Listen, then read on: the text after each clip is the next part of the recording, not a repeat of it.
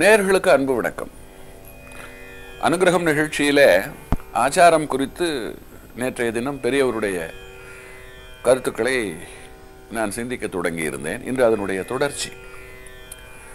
ஆச்சாரம் என்பது உள்ளம் உடல் இரண்டுமே சார்ந்தது. குளிப்பதன் மூலமாக உடல் அழுக்கு நீங்கி விடுகிறது. நல்ல எண்ணங்கள் நல்ல சிந்தனைகள் காரணமாக உள்ள அழுக்கு நீங்குகிறது. உடல் உள்ளம் இந்த இரண்டையும் எப்பொழுதுமே தூய்மையாக வைத்துக் கொண்டிருப்பதற்கு பழக்க வழக்கங்கள் நமக்கு ரொம்ப நல்ல பழக்க வழக்கங்கள் ரொம்ப முக்கியம். இறைவை குறிப்பாக இறை சிந்தனை, இறை தொடர்பு, இறை தன்மையை அடைவதற்கு ஆச்சாரம் என்பது ஒரு மிகப்பெரிய தேவையாக இருக்கிறது. நாம் மடாதிபதிகளை சன்னியாசிகளை பார்க்கும் பொழுது அவர்கள் சில நெறிப்பாடுகளை கொண்டிருப்பதை நாம் பார்க்கலாம். உதாரணமாக எல்லோரும் அவர்களை தீண்ட முடியாது. அவர்கள் தீண்டுவதற்கு அனுமதிக்க மாட்டார்கள். ஒரு முறை காஞ்சி மகா பெரியவர் அவர்கள் ஒரு கூட்டத்தில் பேசிக் கொண்டிருக்கும் பொழுது உணர்ச்சி மிகுதியிலே அன்பர் ஒருவர் கீழே விழுந்து அவருடைய காலை தொட்டு வணங்கிவிட்டார். இது ஒரு அன்பின் மிகுதியில் செய்யப்பட்ட ஒரு செயல். சுற்றி இருக்கின்றவர்களில் சிலர் அதை பார்த்து பதைத்து போனார்கள். ஏனென்றால் அவர்களுக்கு பெரியவர் கடைபிடித்து வருகின்ற ஆச்சார நெறி தெரியும். அவர் அந்த மடத்தை சார்ந்தவர்கள் மேலேயே கூட படாமல் ஒரு நாளைக்கு 3 வேளை குளித்து உடல் தூய்மையோடும் அதே சமயம் மந்திர ஜபங்கள் செய்து கொண்டும் நித்திய பூஜைகள் செய்து கொண்டும் ஒரு மடாதிபதிக்கு வகுத்து தரப்பட்டிருக்கின்ற அந்த கடமைகளையெல்லாம் அதனூடே செய்து கொண்டும் தன்னை அவர் ஒரு சுத்த தீபச்சுடர் போல வைத்து கொண்டிருப்பவர். அதனால இப்படி தொடும் பொழுது அதற்கு ஒரு சின்ன பங்கம் வந்து விடுகிறது. இந்த இடத்துல ஒரு கேள்வி வரும். இன்றைக்கு ஆச்சாரத்தை சிலர் ரொம்ப வேகமாக தவறாக புரிந்து கொண்டு தீண்டாமையோடு அதை தொடர்பு படுத்தி விடுகிறார்கள். அதாவது உன்னை தொடுவது தீட்டு, உன்னை தொடுவது பாவம், நீ கீழானவன் என்று கருதி செய்யப்படுகின்ற செயல் 100% அல்ல, 1000% பாவத்திற்குரியது. உயர்வு தாழ்வு மனிதர்களில் இல்லவே இல்லை. மனிதர்களில் மட்டுமல்ல, எந்த உயிரினத்திலேயும் நாம் இயற்கையாக அது வடிவத்திலே எப்படிப்பட்டதாக இருந்தாலும் நாம் நம்மை விட மேலானதாக அதை நினைக்க வேண்டும். அதுதான் மனிதர்களுக்கு சொல்லப்பட்டிருக்கிறது. குறிப்பாக ஸ்ரீ வைஷ்ணவத்திலே ஒவ்வொரு ஸ்ரீ வைஷ்ணவனும் என்ன நினைக்க வேண்டும் தெரியுமா? இந்த உலகத்தில் தன்னை விட இந்த உலகத்தில் இருக்கக்கூடிய அத்தனை பேரும் பெரியவர். தான் இருப்பதிலேயே கடையிலும் கடையாக இருக்கிறேன், கடைத்தேனாக இருக்கிறேன் என்று அவர்கள் கருத வேண்டும். அதனால தான் எந்த ஒரு ஸ்ரீ வைஷ்ணவனும் தான் ஒரு விஷயத்தை சொல்லி முடித்த பிறகோ அல்லது ஒரு கடிதம் எழுதி முடித்த நிலையிலேயோ அன்புடன் என்று போட்டு முடிக்க மாட்டார்கள், அடியேன் என்று போட்டுத்தான் முடிப்பார்கள்.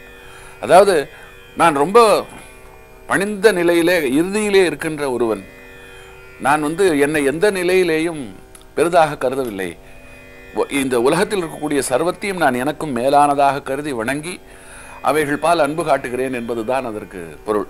இந்த இடத்துல இன்னொரு கோணமும் உண்டு. ஒருவர் தன்னையே இவ்வளவு தாழ்வாக கருதி கொண்டால் அவர் வாழ்க்கையில எப்படி உயர முடியும் என்று இன்றைக்கு விஞ்ஞான ரீதியாக மனோதத்துவ ரீதியாக சிந்தித்து சில கேள்விகள் இதில் இருந்து பிறக்கக்கூடும். மனிதர்கள் நடுவிலே கர்வம் இல்லாமல் இருப்பதன் பொருட்டு சொல்லப்படுகின்ற ஒரு விஷயம் இது. செருக்கு வரக்கூடாது, செருக்கின் பொருட்டு யாரும் தவறு செய்து விடக்கூடாது என்பதற்காக சொல்லப்பட்டது. அவ்வளவுதானே தவிர மற்றபடி அவர் அடியேன் என்று சொல்லிக் கொண்டாலும் கூட அவர் தனக்குண்டான காரியங்களை செய்வதிலே தன்னம்பிக்கை மிக்கவராகவும் கடமை உணர்ச்சி மிக்கவராகவும் தான் அவர் இருக்க வேண்டும் என்பதுதான் அதன் பின்புலம். இது எதற்கு சொல்லுகிறேன் என்று சொன்னால், ஒரு மனிதன் தன்னை எப்படி நடத்தி கொள்ளுகிறான் என்பதிலே ஆச்சாரம் என்று வருகின்ற பொழுது அது ஒரு கொள்கை. ஒருவர் அந்த கொள்கையை பின்பற்றுகிறார் என்று சொன்னால் அந்த கொள்கைக்கு ஊறு விளைவிக்காமல் நாம் நடந்து கொள்ள வேண்டும். இங்கேயும் பெரியவர் பால் ஒருத்தர் காலை தீண்டிட்டார் அப்படின்னு உடனே பெரியவர் அதற்காக ரொம்ப கோபமோ வருத்தமோ படவில்லை.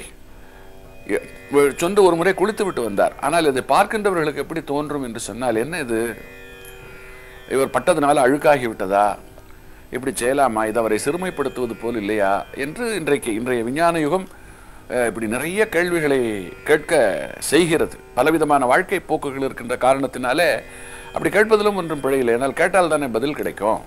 ஆனால் உண்மை என்ன என்று சொன்னால், பெரியவர் அவர்கள் அவர்கிட்ட ஒருத்தர் கேட்கிறார், எனக்கே இந்த கேள்வி நெடுநாட்களாக இருக்கிறது, காரணம் இல்லாமல் நீங்கள் இவ்வாறு நடந்து கொள்ள மாட்டீர்கள், ஒருவர் தொடுவதனாலே உங்களை தொட்டு பேசுவதனாலே என்ன பெரிதாக குந்தகம் ஏற்பட்டு விடுகிறது, இது எந்த அளவுக்கு சரி, அவர்கள் மனது வருத்தப்படாதா என்று சொல்லும் பொழுது அப்பொழுது அவர் சொல்லுகிறார், உடம்பை பற்றிய புரிதல் இல்லாத ஒரு பேச்சு இது. நம்முடைய ஒவ்வொருவருடைய உடம்புமே ஒரு அலைவரிசை சூழப்பட்ட ஒரு இயக்க கதியில் இருக்கின்ற ஒன்று. உயிருள்ள உடம்புக்கும் உயிரற்ற உடம்புக்கும் நிறைய வேற்றுமை உண்டு. உயிருள்ள உடம்பிலே ஒரு அலைவரிசை சுற்றி கொண்டே இருக்கிறது. உங்கள் விஞ்ஞானத்திலேயே சொல்ல வேண்டும் என்று சொன்னால் அதை ஆரா என்று சொல்லுவார்கள், ஒரு ஒளிவட்டம். இன்றைக்கு அந்த ஒளிவட்டத்தை பார்ப்பதற்கான ஊடகங்கள் வந்துவிட்டது, லென்ஸ் என்று சொல்லக்கூடிய தொலைநோக்கு கருவிகள் வந்துவிட்டது. அந்த கருவிகள் வழியாக பார்க்கும் பொழுது ஒரு ஒளி உடம்பு நமக்கு பின்னாலே இருப்பதை நாம் தெரிந்து கொள்ளலாம். அந்த ஒளி உடம்பு என்பது நம்முடைய எண்ணம், நம்முடைய செயல், நம்முடைய மனம் அமைப்பு, இப்படி எல்லாவற்றையும் சார்ந்ததாகவும் இருக்கிறது. ஒருவருக்கு இருப்பது போல இன்னொருவருக்கு இருப்பதில்லை. இதில் புலன்களை ரொம்ப அடக்கி, அதாவது எண்ண ஓட்டத்தை கட்டுப்படுத்தி அதன் போக்கிலே போகாமல் அதை தன் போக்குக்கு இழுத்து கட்டுப்படுத்தி தவம் செய்து புலன்களை அடக்கி இருக்கின்றவர்களுடைய ஒளிவட்டம் பிரகாசமாக இருக்கிறது. வாழ்க்கையில் இஷ்டத்துக்கு அது போன போக்கிலே போகின்றவர்களுக்கு அது குறைவாக இருக்கிறது. அடுத்து சில தீய பழக்க வழக்கங்கள் கொண்டவர்களுடைய ஒளி பிழம்பு இருக்கிறதே, அது குன்றி ரொம்ப மிக மெல்லியதாக இருக்கிறது. இப்படி இந்த உடல் சார்ந்த ஒரு விஷயம். அதில் இந்த ஊரில் இருக்கக்கூடிய அத்தனை பேருமே ஒரு நெறிப்பாட்டோடு இப்படித்தான் வாழ வேண்டும் என்று சொல்லப்பட்டிருந்தாலும் வாழ முடிவதில்லை. ஒருவராவது வாழ வேண்டும் என்பதற்காகத்தான் என்னை போன்ற மடாதிபதி, என்னை போன்ற ஒரு சன்னியாசிகள் நியமிக்கப்பட்டிருக்கிறார்கள். நான் கூட அப்படி வாழவில்லை என்று சொன்னால் ஒரு உதாரணம் என்பது கூட இந்த உலகத்தில் இல்லாமல் போய்விடும். நான் கட்டாயமாக எதற்கும் ஆசைப்படக்கூடாது. நான் கட்டாயமாக எதிலும் சமரசம் செய்து கொள்ளக்கூடாது. நான் எந்த நிலையிலேயும் வரையறை செய்யப்பட்டிருக்கிற விஷயங்களை விட்டுவிட்டு விலகி நான் அந்த அட்ஜஸ்ட் செய்து கொள்வது என்று சொல்லுகிறார்களே, அதையெல்லாம் நான் செய்து கொள்ளக்கூடாது. நான் அதாவது சந்நியாச கொள்கைக்கும் சரி, மற்ற நெறிப்பாடுகளுக்கும் சரி, நான் ஒரு மிகப்பெரிய முன்னுதாரணமாக நான் இருந்து காட்டியே தீர வேண்டும். இது ஆதிசங்கரர் தன்னை பின்பற்றுபவர்களுக்கு இட்டிருக்கின்ற ஒரு கட்டளை. இந்த கட்டளையை நான் பின்பற்ற தவறும் பொழுது என்னுடைய குருவினுடைய வாக்கை நான் மீறியவனாகிறேன், என்னுடைய குருவுக்கே நான் இழுக்கு செய்தவனாகிறேன். அதனால தான் நான் அந்த நெறிப்பாட்டுகளுக்குள்ளே இருக்கும் பொழுது இதை போன்ற சம்பவங்கள் நடக்கிறது என்று சொல்லும் பொழுது இதில் ரொம்ப முக்கியம் என்ன என்று சொன்னால், நான் குளித்தால் சரியாகிவிடும், ஆனால் மிகுந்த தவத்தோடும் மிகுந்த சிரமத்தோடும் வழி வழியாக பேணி காப்பாற்றப்பட்டு கொண்டிருக்கின்ற இந்த ஆச்சாரம் இருக்கிறதே, இந்த ஆச்சாரத்திற்கு பங்கம் செய்வர்களை ரொம்ப கஷ்டப்படுத்திவிடும். தெரிந்து செய்தாலும் தெரியாமல் செய்தாலும் ஒரு கண்ணாடி பாத்திரத்தை கீழே போட்டால் அது எப்படி உடைந்து விடுமோ, அது போல சிலருக்கு கண் பார்வை போயிருக்கிறது, சிலருக்கு உடல் ரீதியாக தாங்க முடியாத தன்மைகள் எல்லாம் ஏற்பட்டுவிடும். அதனால பிறருக்கும் எந்த பங்கமும் கூடாது, தனக்கும் வந்துவிடக்கூடாது என்று கருதித்தான் இந்த விஷயங்கள் எல்லாமே தவிர இதில் இதில் தீண்டாமைக்கே இடமில்லை. இந்த இடத்தில் என்னை பெற்ற தாய், என்னை பெற்ற தந்தையே வந்தாலும் அவர்களும் என்னை தீண்டக்கூடாது, நானும் அவர்களை தீண்டக்கூடாது. இது ஒரு வகை கொள்கை. இதை தவறாக எந்த நிலையிலும் புரிந்து கொண்டு விடக்கூடாது. நான் இப்படி இருப்பதே மொத்த சமூகத்திற்காக, எல்லாருக்காக. இப்படி ஒருவராது இருக்க வேண்டும்.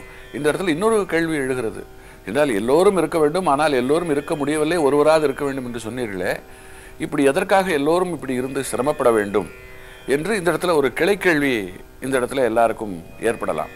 எல்லோரும் இருக்க முடியாது அப்படிங்கிறது தான் ஒரு முக்கியமான விஷயம். ஏன்னா வாழ்க்கை என்பது பலவிதமான தொழிற்பாடுகளால் ஆனது, பலவித போக்குகளால் ஆனது. அதனால ஒருவராவது இருந்து காட்டி அந்த உதாரணத்தை காப்பாற்றிக் கொண்டே இருக்க வேண்டும் என்கின்ற அடிப்படையில் சொல்லப்பட்டது. அதில் உணவிற்கு ஒரு மிகப்பெரிய பங்கு இருக்கிறது. தவறான உணவை உண்ணும் பொழுது அது நம் குணத்தை பாதிக்கிறது. ஒரு சன்னியாசி ஒரு வீட்டிற்கு சாப்பிட சென்ற இடத்துல சாப்பிட்டு விட்டு வரும்பொழுது அந்த வீட்டில் தனக்கு வைக்கப்பட்ட வெள்ளிக்கிண்ணத்தை பாக்கெட்டில் போட்டுக்கொண்டு வந்து விடுகிறான். வந்த பிறகுதான் யோசிக்கிறான், அடடா, நமக்கு விருந்திட்டவர் வீட்டிலேயே நாம் கன்னம் வைத்து விட்டோமே, திருடி கொண்டு வந்து விட்டோமே, இது எந்த வகையில் சரி என்று யோசித்து மறுநாள் மனசுக்குள்ளே ஒரு திருத்தம் ஏற்பட்ட நிலையில திரும்ப சென்று அந்த வெள்ளிக்கிண்ணத்தை திரும்ப ஒப்படைத்து, நான் சாப்பிடும் பொழுது என்னையும் அறியாமல் இதை நான் எடுத்துக்கொண்டு வந்து விட்டேன், இதன் மேல் பற்று வந்து விட்டது, எனக்கே ஆச்சரியமாக இருக்கிறது என்று சொல்லிவிட்டு யோசிக்கும் பொழுதுதான் தெரிகிறது, அன்றைக்கு அவனுக்கு இடப்பட்ட உணவு இருக்கிறதே, அந்த உணவு அதற்கான அரிசி சோறு இருக்கிறதே அது திருடி கொண்டு வந்து சமைக்கப்பட்டது.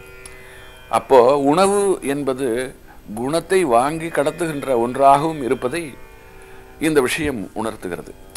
இப்படி இதை தொட்டு நாம் புரிந்து கொள்வதற்கும் தெரிந்து கொள்வதற்கும் நிறைய சங்கதிகள் பெரியவர் தன்னுடைய தெய்வத்தின் குரலிலே ரொம்ப விலாவரியாக விஸ்தாரமாக இந்த ஆச்சாரம் குறித்து பலவிதமான அரிய தகவல்களை செய்திகளை எல்லாம் சொல்லி இருக்கிறார். அவைகளை மிகச் சரியாக புரிந்து கொண்டு நாம் நம் வாழ்க்கையிலே கூடியவரை உள்ள தூய்மை உடல் தூய்மை இந்த இரண்டு தூய்மையோடும் இருக்கும் பொழுதும் நமக்கு நற்கதி என்பதும் நிம்மதி என்பதும் மனநலம் என்பதும் சிறப்பாக வாய்க்கும் என்பதுதான் என்னுடைய நம்பிக்கை. தொடர்ந்து சிந்திப்போம். காஞ்சி நகர் உரையும் காமகோட்டி குருவே காமகோட்டி குருவே காமகோட்டி குருவே.